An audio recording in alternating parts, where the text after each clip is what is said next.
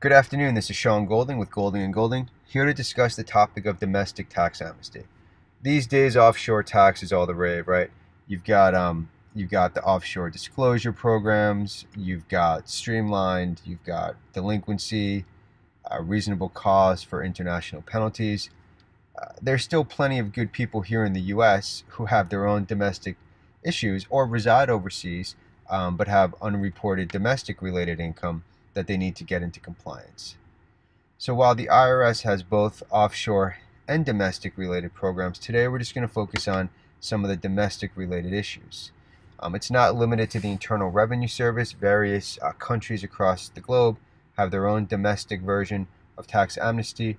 Various states within the United States have their own tax amnesty programs as well, designed for domestic-related issues. So generally when it involves domestic tax amnesty, the key issue is going to be income.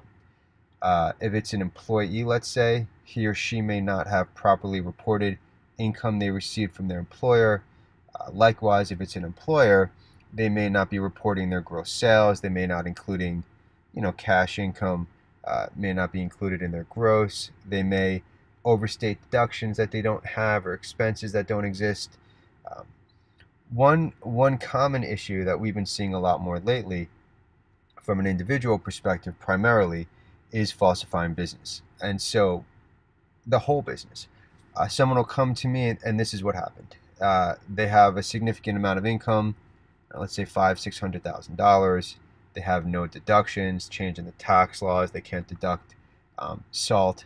And so they go to a tax practitioner who says, hey, why don't we just pretend to create a business on paper? It won't cost you anything, and then we'll amp up the deductions up front so that you could try to significantly reduce your income. So maybe they pretend to buy a building, take some significant depreciation, or they create a consulting business that doesn't really do anything, but they lease their Porsche through their maybe a vacation home to take people out, but really they're just taking their buddies out.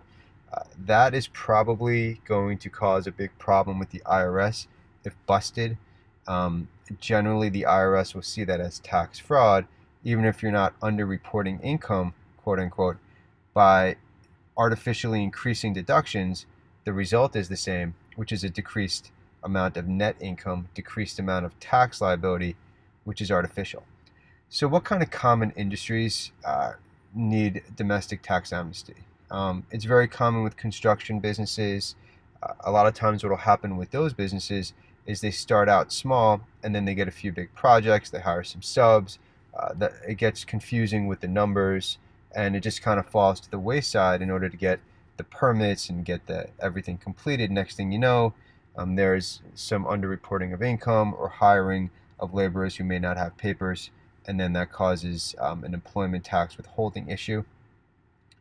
In the medical field, with physicians, we have found a common issue to be overstating expenses. So, traveling for a seminar, okay. Traveling with your significant other across the country on a 3-week excursion with no business reason other than, possibly looking up other offices may not fly. Entrepreneurs, there's lots of issues with entrepreneurs, and building your own business is tough, right? So with entrepreneurs, it's generally going to be things they can latch onto easily, such as mileage, car expenses, that's common, office expense, that's common, things like that. Entertainers, this is also very common. Trying to break down what deductions you can take versus what you can't take. If you're a foreign entertainer in the United States or a U.S. entertainer operating overseas, there's very specific laws. Yeah, the hotel room that you use when you have a show is one thing. The hotel that you rent for another month after when you have no shows going on, probably not. So there are various different IRS amnesty programs. The main one for domestic is the traditional voluntary disclosure program.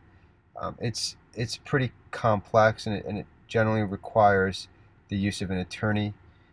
There are the streamlined filing compliance procedures, but they require some form of offshore income as well. So if you also have some unreported offshore income and you're non-willful, you can use the streamlined program to bring your domestic income into compliance as well, but it can't just be domestic, because the main purpose of that program is for the IRS to collect Title 26 miscellaneous offshore penalty on the undisclosed offshore assets, accounts, and investments.